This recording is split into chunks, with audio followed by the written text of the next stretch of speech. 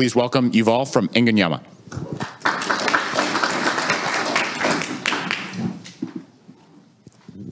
Hi, thanks Alex. So the topic of my talk is ZPU, the hardware path to verifiable everything. Okay, my mission today is to convince you that there is a problem and that the solution is hardware.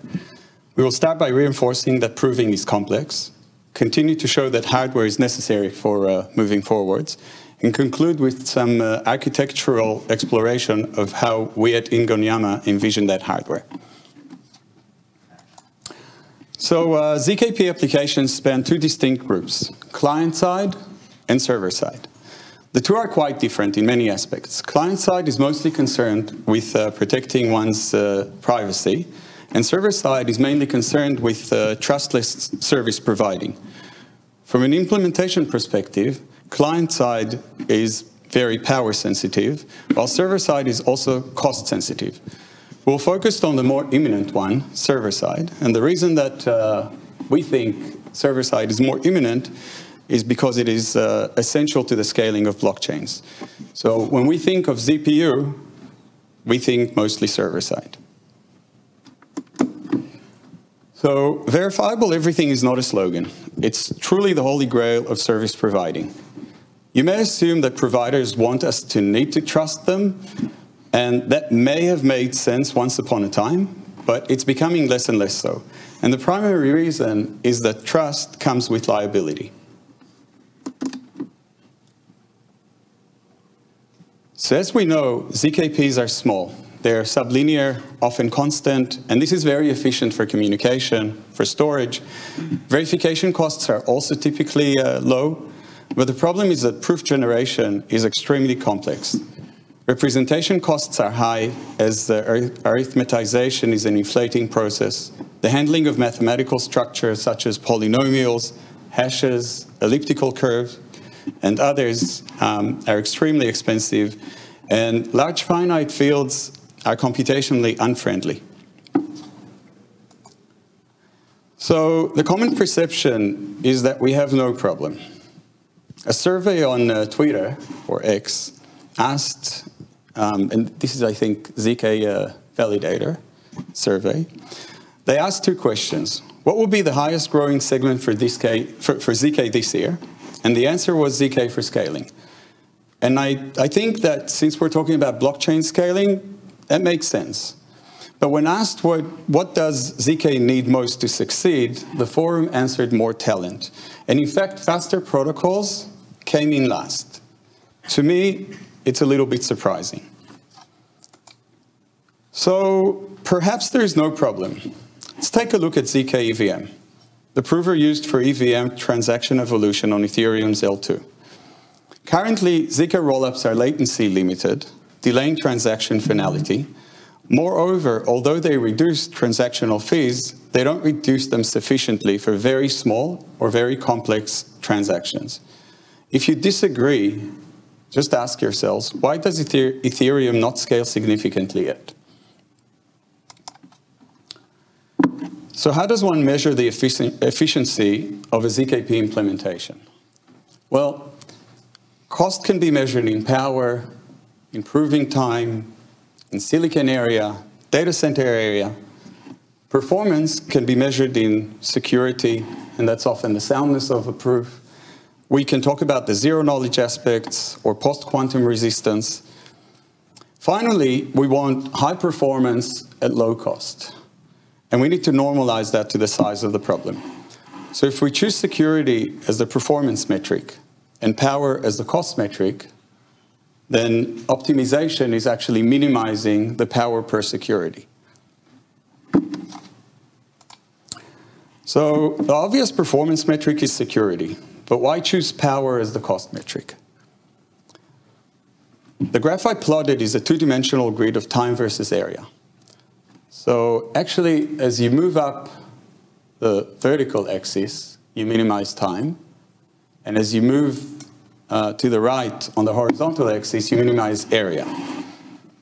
And as you can see, the idea is that time and area are interchangeable. For example, if we have a chip that performs 10 calculations in 10 seconds, we can use 10 of those chips to perform the same calculations in 1 second.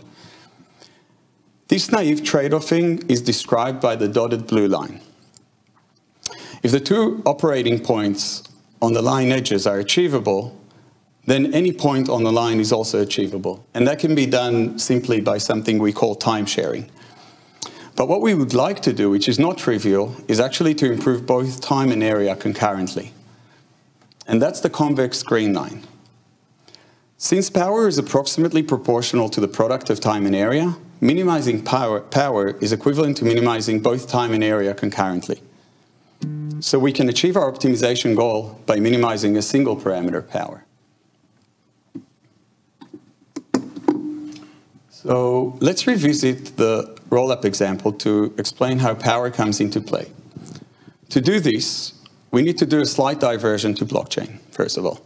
So a blockchain is secure, and this is just one parameter of blockchain security. I'm not going to go through all of them.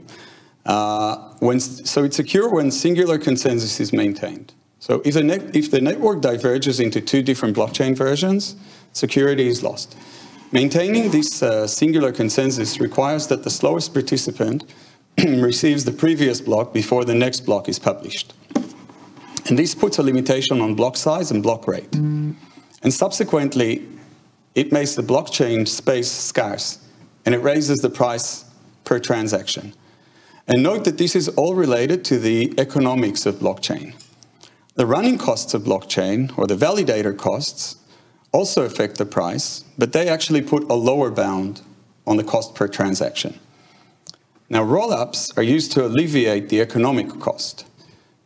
Rollups can be viewed as a way to batch many L2 transactions into a single L1 transaction. To enjoy the L1 security level for a batch of L2 transactions, we package the L2 batch with a ZKP, with a zero-knowledge proof, that is submitted to L1. The second column on the table shows a ZK rollup that submits a single proof per batch, while the third one shows aggregation of proofs. As you can see, the security cost per transaction is amortized over the total number of L2 transactions that were compressed into a single L1 transaction. The trouble is that proving costs incurred by the ZK rollup do not amortize over the transactions, but they rather accumulate. So this means that although blockchain economics are greatly improved by ZK rollups, the real transactional cost rises. Moreover, this cost varies greatly with the complexity of the EVM transaction and is directly related to the power required to generate its proof. ZKP relies on many expensive mathematical primitives such as MSM, entity, hashes, and more. Measuring the complexity of these primitives according to various metrics indicates why so much power is being utilized. So in this table, I marked in red the boxes where complexity cost is high. And the takeaway is that more than half of the boxes are red. I'm going to be a little bit critical of us in this slide, but don't take anything personally. It's a criticism about where I think our current efforts are being spent versus where they should be. And I stress that this is my opinion and it's based on my limited perspective. So the first problem is that we spend too much time and effort on abstraction. While abstraction, if done well, is very desirable for the developer is not the client. Other than that, abstraction often hides things. If implemented badly, abstraction hides complexity. In a way, it encourages non-transparency, and over time, layers upon layers of abstraction create unnecessary complexity that is very hard to remove. Efficient software engineering is essentially a bottom-up process. And unfortunately, that's the opposite of abstraction. So while abstraction does have its virtues, it should never dominate over performance in places where efficiency is crucial. The second bullet is, I think, perhaps a misconception that security on its own sells. Okay, so while we all desire secure services, I would say that we would all be willing to forfeit security for discounted prices. Just ask yourselves if you would be willing to pay more commission to improve the security of a credit card transaction that you're doing. Now, there are niche applications where security is a must, but the market that we're aiming at is much larger. So what are ways to minimize power per security? So I claim that there are two and only two ways to achieve this. One is to improve the hardware, and two is to improve the algorithm. Improving the hardware can lower the power by using more efficient physical processes. Algorithms can lower the power by requiring less operations to achieve similar end results. So algorithms that improve power usually develop over time. The evolution of such algorithms is aided by something we tend to call out-of-the-box thinking. But really, all human thinking is limited to our collective experiences. So when we think of out-of-the-box thinking, we just slightly stretch our generalization beyond linear. And this is why, in order to advance, we need to create new experiences. So the evolution of new algorithms depends on new hardware that enables new trial and error experiences. And this process is cyclic. Available hardware induces new algorithms, which in turn push to more advances in newer hardware. And this is the primary reason why hardware is a necessary part of the algorithmic development process. And let's examine two historical examples of this. The first is neural networks. And neural networks was developed by McCulloch and Pitts in 1943. And advances were slow, and neural networks were actually considered an intractable method in machine learning. The neural network winter that arguably lasted until 2007 ended when GPUs finally arrived at the scene. And this kicked off the current era of exponential growth in DNNs. The visualization that I gave in the slide is actually a graph depicting the number of academic papers published in the neural network area as a function of time. And notice how the trend changes from linear to exponential right around 2007. Second example is of LDPC codes that dominate LTE standards. They actually dominate a lot of high data rate standards nowadays. So LDPC stands for low density parity check, and it's a family of iteratively decodable near capacity achieving error correcting codes. They were developed by Robert Gallagher in his 1963 PhD dissertation. And he actually says in his work that the codes are an impractical construction and they're only used for information theoretical analysis. Now, the incredible growth in wireless connectivity experienced from the late 80s triggered the need for better codes. And especially when high data rate communication entered the scene in the early 90s. In 1993, a new family of codes called turbo codes was introduced as a heuristic construction with iterative decoding that achieved rates close to capacity. And the silicon technology was advanced enough to implement these codes. They immediately entered wireless standards, providing significantly better spectral utilization than was possible up until that point. And then it took another 3 years until the impractical LDPC codes were rediscovered and they were now sufficiently practical.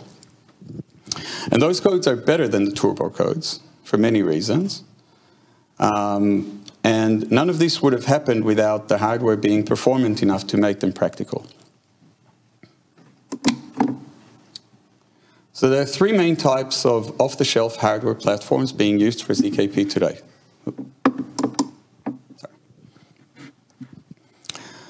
CPU doesn't parallelize well, but it's very easy to program.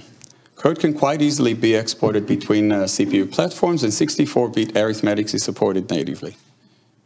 GPU, conversely, is harder to program, but parallelizes very well. GPU code can also somewhat be exported across platforms, and it supports only 32-bit arithmetics. FPGA is probably the most generic of the three, but it's also the most difficult to program.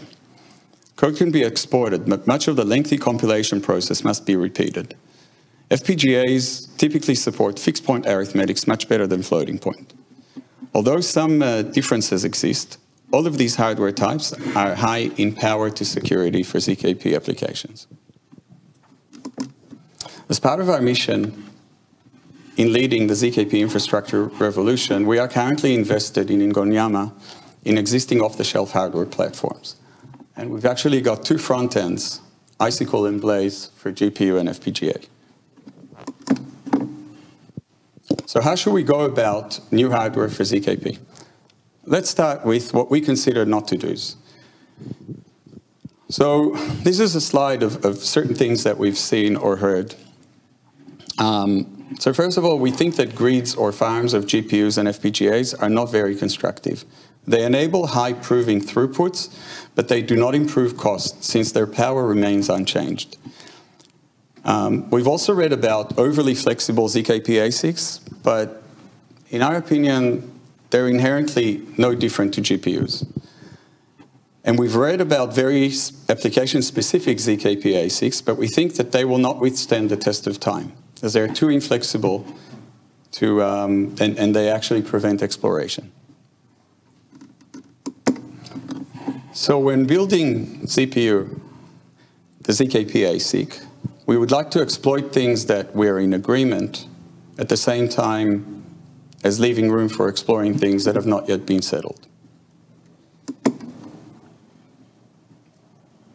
When examining hardware platforms on a performance versus flexibility grid, we argue that CPUs, GPUs, and FPGA are all very similar, and they're actually clustered on the bottom right. They're all flexible, and they're general-purpose hardwares, but they utilize high power. At the top left, we placed very application-specific solutions, suggested in various papers, and this cluster of solutions is very performant but very flexible. We envision ZPU to be of slightly higher power than the very customized solution, but much more flexible than them. And I will show you how this is possible. So first, let me show you how we think of the software-hardware ecosystem at Ingonyama. Let's begin with the top application that typically runs on an OS. The application consists of tasks that are candidates for acceleration. Tasks for acceleration get routed to corresponding hardware accelerators via interfaces. We've made a distinction between API and TPI. TPI is Task Programming Interface, and it interfaces directly with a specific hardware. For example, Icicle and GPU. We think of the API layer as a unified interface between the OS and multiple TPIs. If we examine Ingonyama's ecosystem, we see that the unified API accesses distinct hardware platforms. We listed CPU as one of the platforms, primarily in order to note that a CPU can also act as a co-processor. And anyone who's been following the advances in CPUs knows that. GPU and FPGA are currently our main go-to hardware platforms for acceleration, and hence Icicle and Blaze. And in the future, we envision another TPI that will act as the interface to ZPU, allowing seamless integration with existing applications running over the unified API. So here's a partial list of what we think is important for ZPU architecture. The list is prioritized based on our experiences over the last 2 years. So we think first and foremost, we believe that ZPU must support large integer arithmetics natively. In existing hardware, this is probably the most power-consuming atomic mechanism. For example, think of how many computations and data movements need to happen in both GPU and FPGA to achieve a single 256-bit modular multiplier. Why worry about carry logic and Karatsuba, and why settle for Montgomeryan transformations?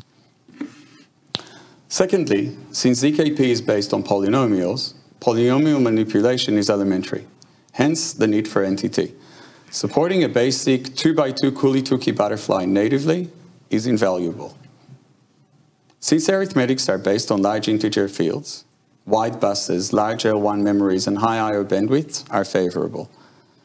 Since individual ALU cores are larger, now that they support wide integer arithmetics natively, like we said, a fewer of them suffice. And then we can actually use MIMD vector processing. It becomes realizable rather than SIMD, which is what we've got now. Large constant memories are an advantage for supporting large setups. And finally, we do believe that a lot of stuff that works for GPU should be inherited by ZPU.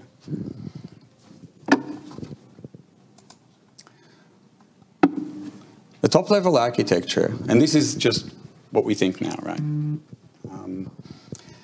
It's a multi-core SoC comprising of multiprocessors.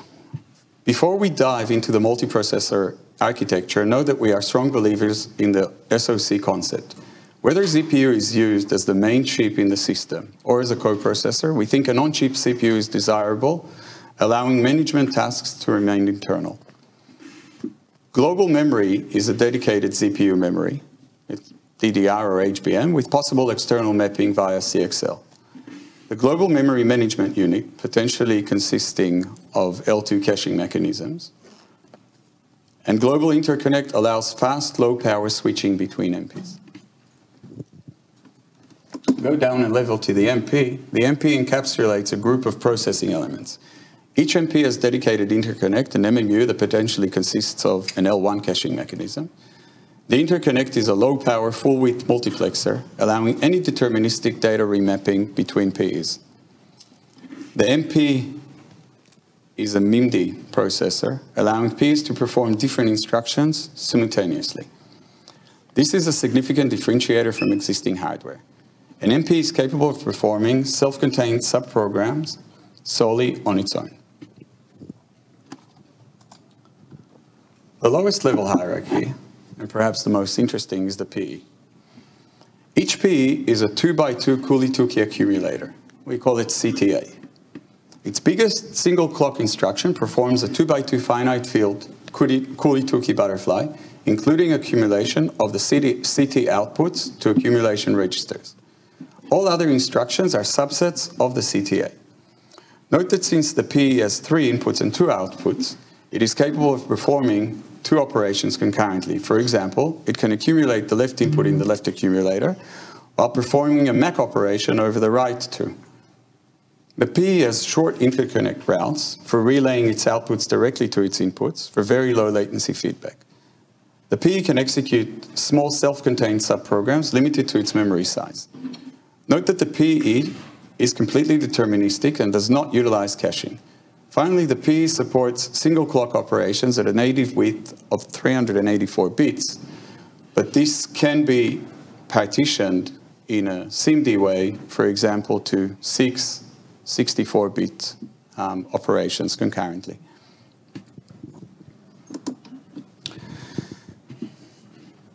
Let me show you a simple analysis, and we'll end with this, of how ZPU efficiency can improve upon currently available hardware. Take, for example, NVIDIA's 3090 Ti. It's a 628mm square chip.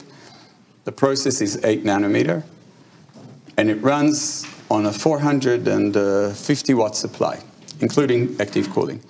The 3090 has approximately 10 tera operations per second, considering an operation to be a 32-bit integer multiplication. Now, using the 3090 to perform a single 377-bit modular multiplication for BLS 12 377 requires splitting this, the 377 bits to 12 digits. And using Montgomery's transformation, this requires approximately 5 times 12 squared operations per each single modular multiplication. Now, both analytical analysis and measurements on Icicle and competing platforms resulted in 1 gigamult of these multiplications per second for approximately 30 watts of power. Now, what we did is we used something called OpenRoad, which is an open source synthesizer and place and route tool, with a 7 nanometer package called ASAP7. And we were able to construct the same 377-bit fully pipelined multiplier running at 500 megasamples per second. The multiplier is a Barrett multiplier. It's based on Karatsuba, and it's based on our current Xilinx UltraScale Plus design, without any special customization. I mean, this took really like a few hours, most of them just the synthesis.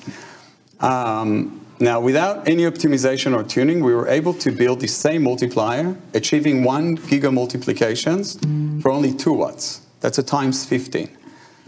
And additionally, the area required for the multiplier was a mere 0.23 millimeters squared. We estimate that customization and tuning can result in more than 100x improvement in power to the current GPU. Now, if we take the power to 4 watts and the area to 1 millimeter squared, just to account for extra circuitry which exists, we can get 110 gigamultiplications per second on the same 450 watts power for less than 20% the area of the 3090. Now, the power dissipation would, of course, be very challenging, potentially impossible, and we'd probably not opt for such a large chip, but we would go for something much smaller. But this is just to give you some idea of how much can be improved just by customizing the basic multiplier building block. Okay, so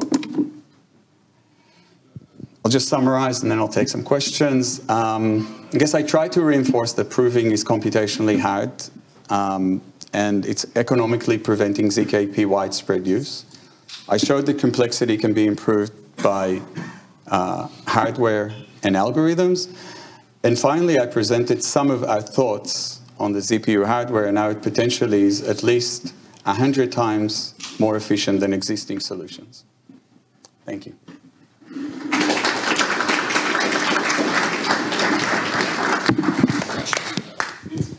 Awesome. Thank you very much, Yuval. We're going to open it up to questions, and I'll bring the mic to whoever has a question. Does anyone have a... Oh, you have a mic over there. Okay.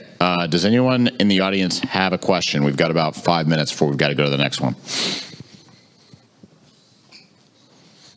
Hey, thanks for the talk. For sort of the speed of advances in algorithms and schemes, how do you guys decide in Ingonyama and on what properties of half acceleration to sort of focus on in particular?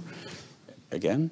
How do we decide what? What properties to focus on? Because like each algorithm or scheme could have specific things that could speed up the proving up. Right. So I guess it's a little bit of like risk mitigation, right? You want to get as customized as you can, but you want to keep it open so that it's usable for as many things as possible.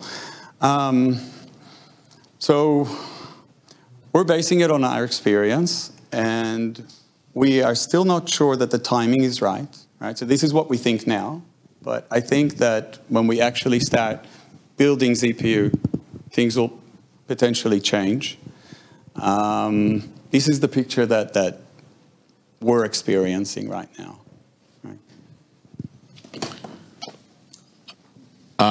Any more questions from the audience? Okay, cool. I actually have one question, so I'm gonna take advantage of my mic here. So a couple of concrete examples you gave were around multiscalar multiplication, and I think you mentioned NTT too.